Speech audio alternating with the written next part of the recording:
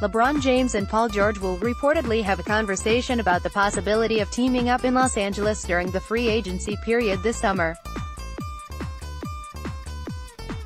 WOJ, LeBron James and Paul George will have a conversation about teaming up together in Los Angeles closer to July. Sagar Trika, at Blazers Sagar, June 5, 2018. The OKC Thunder are said to have a real opportunity to retain George.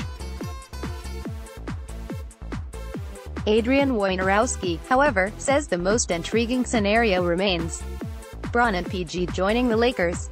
For the Oklahoman, via ESPN's NBA Draft, on the clock, but Oklahoma City's done a great job of selling him on a future there, and he liked playing with Russell Westbrook and Steven Adams and Billy Donovan. Wojnarowski said, "They have a real opportunity to keep him, but the Lakers are home. He grew up in LA, and when he left Indiana, his plan was that he would be in LA in a year. So you have to credit Oklahoma City for really turning his head on that. However, George fits right in with Philadelphia," Wojnarowski said, "and the 76ers have cap space this summer.